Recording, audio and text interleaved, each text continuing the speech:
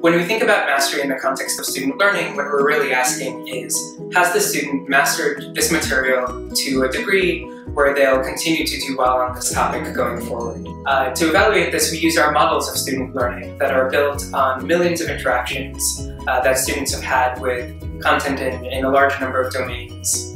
And the question we're trying to answer is, at what point can we be sure that they're going to continue to do well based on their correct answers so far?